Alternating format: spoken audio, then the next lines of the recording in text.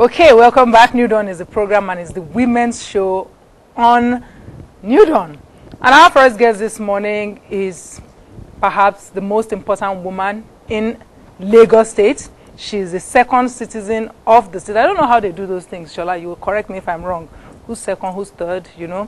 But she's the deputy governor of Lagos State. She's second citizen. She's second citizen. And she's also doubling as the commissioner for education for Lagos State. It's therefore our pleasure to welcome to the studio this morning Mrs. Sarah B.C. Sosan, Deputy Governor, Lagos State of Nigeria. They call her SBS. Good morning. Good morning, Fumi. How are you? I'm fine.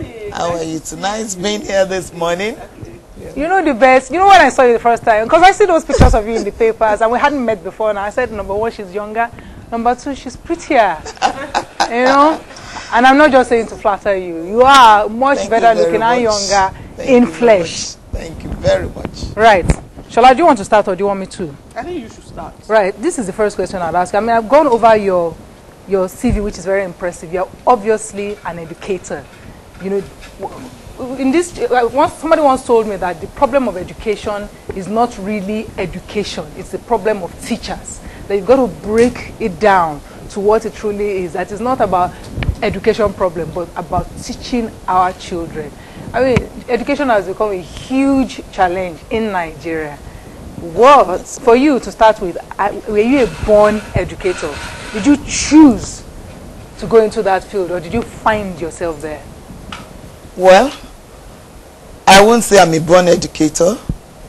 I choose to be there. I discovered that when I wanted to decide what profession to go into, I looked at nursing. I found that I can't stand the smell of blood. I ran back. I looked into teaching. I found it quite convenient for me. That's to bring about changes in life. And with my kind of characteristic traits, I felt it would be a very good area for me to put in my best. Okay, you put your foot in it. What characteristic traits are we talking about now? Are you just strict or what? It's something like that. I think I have that. I have that knack of strictness. And I think we've tasted a bit of it since you became deputy governor. In what way, Shola? I understood. I was actually looking through some things I read, and I understand how firm you have been with ensuring that the private school proprietors stick to. We just have to. So your strictness showed there. What is that policy about? You know, because when it became clear what was happening, at first everybody thought it was a joke. That it's one of these governments. You know, people just wake up one day and decide that they're going to make life hell for some people. And then it became clear that they were serious-minded about this, and that's your baby. In the first instance, what is that policy about? Why is there a need to shut down certain private schools? The policy has always been there. The state government has a policy. If you want to, private people are welcome into most areas of government, and you want to come into provision of education as a private enterprise, you have to follow that policy. And the policy is that there is a law backing it up. There are guidelines of what you have to do. You come to the ministry, they give you the guidelines, and these guidelines have to be followed before you can establish your school. And this is what we are saying. Right. Now follow the guidelines, the policy of the state government is establishment of schools. So it means that prior to this time, there were people who were flaunting those guidelines and they were really? You know how people what they are? A lot of them out there just felt that if I don't have anything doing, the next thing for me is just to set up a school. Whatever structure I have, whether it's a room or 2 rooms or a plank, a structure that had plank. So that is the way they've been doing it. And not that the state governments have not been doing anything about that.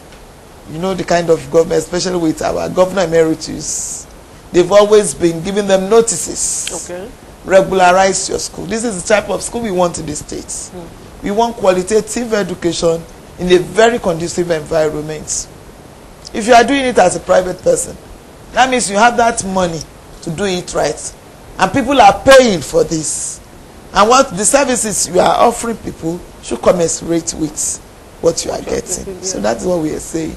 I sincerely think it's a welcome development, because I've had issues with the way school structures run. For instance, there's one thing I was talking to you about off the air.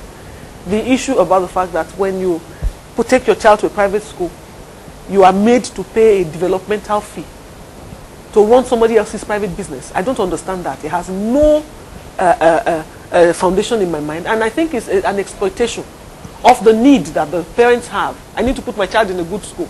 So this person says, well, if you are going to, you have to pay me 100,000 developmental fee to develop the school. That is my own private business. The profit comes to me.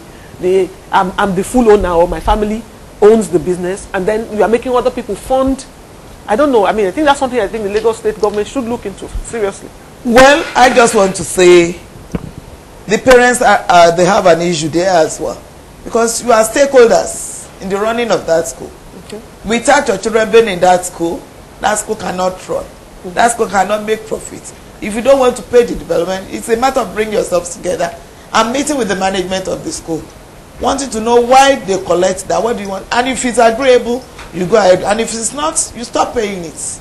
You pay your school fees, right, the tuition, exactly, and every other thing. Yeah. So why the developmental levy?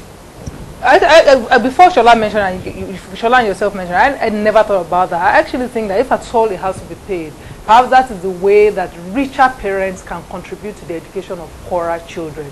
If at all it has to be paid, it can not be done in such a way that it goes into public education. But the challenge, madam, is this. Often people they have argued that the reason why the private education system became so humongous in Nigeria is because of the total failure of public education. Jakonde did his bit. The idea then was the functional buildings to be replaced 3-5 years with solid buildings. Nobody did that. Not until 1999. And Mudashiru period. Okay, yeah, he did try. He did try to put it, but it's like a drop. The population of school-aged children is so much. And these states, like you said, the education is sacrosanct, especially in Southwest. We believe in education so much. And we believe in making it accessible. I enjoyed the free education policy of late sage Obafemi Awolowo. I hear your father was an AG. He still won. He still won. He's over 75 now, and he's still very. And you know why I mentioned that point? Because your father was a top politician, and you were allowed to go to public schools in those days, because the public schools were good enough. Yes. These days, how many politicians' children will go to public schools? They are still good for me, because in public schools we have the professional teachers, they are trained. It is only the structures and which are being improved upon. And the demand then was not as high as this. I went to primary school in the 60s. You did? Yes, I did. You don't look it. I did. And then the demand was not as high as this. But isn't that also one of the challenges that, you know, planning, because even this education structure reform, shouldn't it go hand in hand with so many things? Like Tunji said in that article, along with economic reform, including population reform. Because, I mean, I also feel, even though I'm a strong supporter of free education, I don't want to educate 10 children from the same father. Well, isn't that irresponsible of one person to put 10 children on the neck of the state? So, but what do? You can't turn them back. You can't say it's true. As long as that child is born, and even from all over the states, people they're going to Lagos every day. You can't drive them back because everybody sees Lagos. We say Lagos is the engine room of Nigeria. The free education policy, yes, we accept everybody, but even in doing that, our teachers, like I said, we have the best today. Even in the things that are happening in most science and technology aspects, our children come out tops. They are the winner. Just recently in the House of Commons, one of our students, I read about that. First place. Yes, the two of them traveled. A girl and the boy traveled, really? And they are from public school. Yes, the teachers' competition that Cadbury, Monvita normally holds every year.